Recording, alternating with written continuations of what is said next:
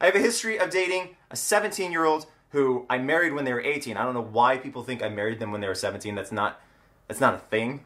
Unless you had like a waiver from their parents. You dated a 17-year-old once, okay? I actually dated two, okay, as an adult. There's two different 17-year-olds.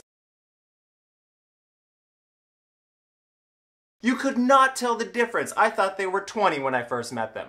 Both of them. I was like, oh, you look 20 or whatever. If you actually talk to my spouse, I tried to disconnect with them the moment I found out that they were months away from becoming 18. I was like, I don't want to deal with that drama again because society is nuts when it comes to that stuff. Like, I think in Japan, the legal age is 13, you know? But you don't see any of these people online going around Japanese people going, you're a predator! I don't like 17-year-olds in the sense that I don't ever want to pursue one, and I don't ever want to date one or anything like that. Like, even my spouse, I didn't want to, like, encounter that. But unfortunately, that person pursued me.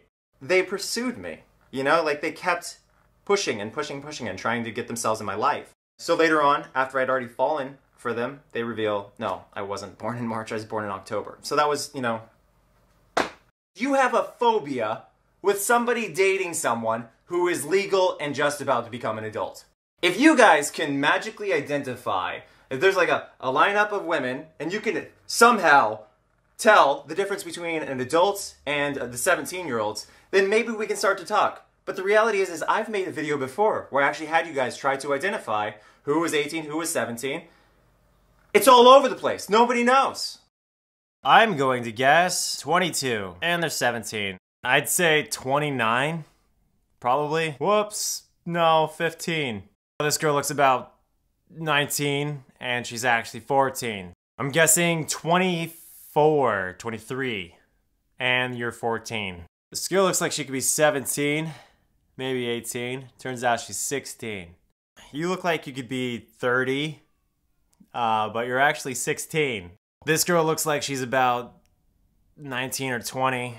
Turns out she's actually 17. This girl looks about 25. You with me on that? 25, do we all agree? Yeah, 25. Okay, she's 15. What is wrong with you? Where's the handcuffs? This girl looks like she could be 14, 15 years old.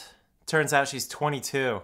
It's like reverse jailbait. This girl looks like she could be 18, 17, 19, something like that. Nope, 14. I'm thinking 27, 28. You thinking the same?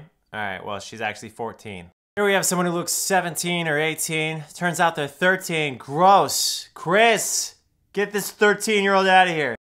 Now, if you guessed any of those wrong, then congratulations, you made a similar mistake to many individuals who wound up being put in prison because they likely could not tell the difference and they were in the wrong state. Meanwhile, a lot of states probably have it legal for 16-year-olds to simulate reproduction with whoever they want because throwing people in jail for not knowing the difference between 16, 17, and 18 just seems a little ridiculous considering how close they appear.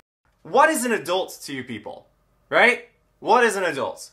It just doesn't make sense to me that you would look at one person who looks identical to another person and say that someone being attracted to the person who looks identical to the other person is a predator because they look the same.